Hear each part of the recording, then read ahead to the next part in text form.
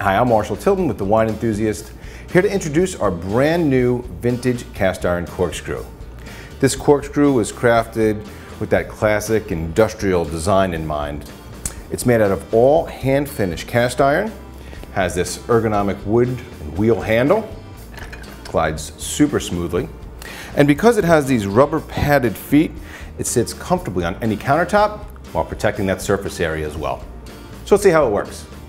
So the first thing you're going to do with the bottle is remove the foil. You can use any style foil cutter for that. As always, give it a few turns. So once you do that, you're going to put it right in between the clamps, hold the clamps tight, and sort of a dual motion you're going to hold down. Voila, cork is removed. So now you have one of two options. You can either put that bottle right back in the corkscrew, hold down those clamps, and push back up on the handle, again in that same motion, and your bottle will be recorked. Or you can simply push forward on the handle once again in that same double motion, and the cork will pop right out.